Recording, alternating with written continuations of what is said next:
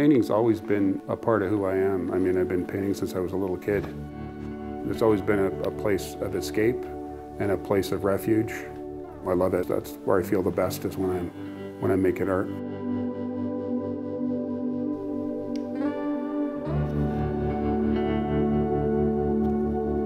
I'm always writing ideas down for like a theme for a painting, and then I'll take the theme and I'll start exploring maybe like little sketches of what I'm going to do, and then I'll know what I want to do when I get to the canvas.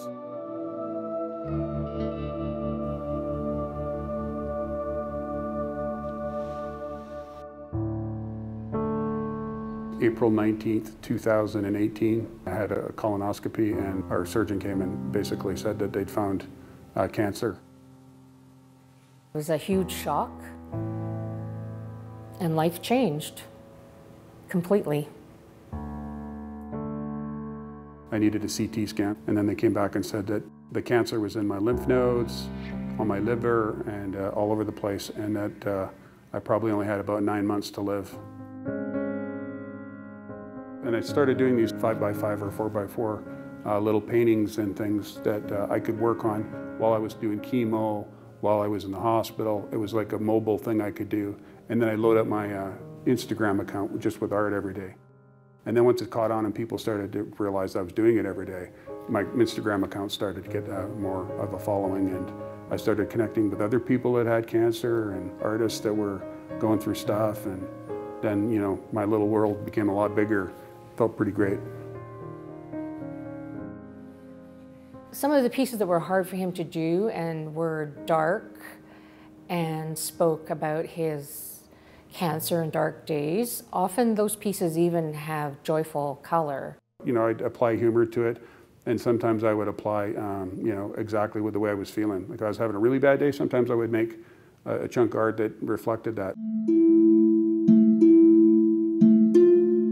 My colon surgeon in Calgary ordered a PET scan, and then the liver guy looked at what was happening. With the progress was good. The cancers were shrinking on the liver, and he decided to do surgery. The surgeon gave us the feeling that, oh, well, there would probably be chemo, and then after that, a certain time of knowing that there was no more cancer in your body, it would be reconnection, and then life would be normal. And that's what we looked forward to. But it didn't turn out that way. I came out with infections and ended up in a coma for 3 weeks, and then 21 weeks in hospital recovering from the coma. And then when I got out, I was out maybe, I don't know, 2 weeks, they tell me that the cancer's back on my liver. Once Troy started painting again in hospital, to me that was a huge sign of recovery. Not only showing that he hadn't lost any of his ability, but also proving that he had the drive to get better. I think once I got sick, it's like I wanted to do some things. I wanted to, you know, make some recordings for sure.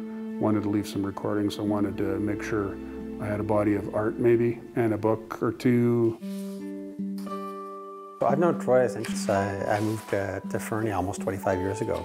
One day we were sitting at his hospital bed and just chatting about the works, and can't remember exactly how it transpired, but he put out the idea, you know, do you think I can make a book of this? And I said, yeah, absolutely. That's been the goal my whole life anyway, so it wasn't like, you know, oh, we're going to do this now. It was like, it's just, okay, we're going to do this now. We're going to do it all now. To see these wonderful little encapsulations of a day, of a time, of a moment, was really fascinating. The paintings tell a story in chronological order, and each painting is going to be accompanied by the story behind that painting. This experience has made us closer. We can talk about anything, and we will, and we know that we deeply love one another. I wouldn't be here if it wasn't for my wife. She continues to help me get well and go through this together. She's my rock, she's everything. Every day is sacred.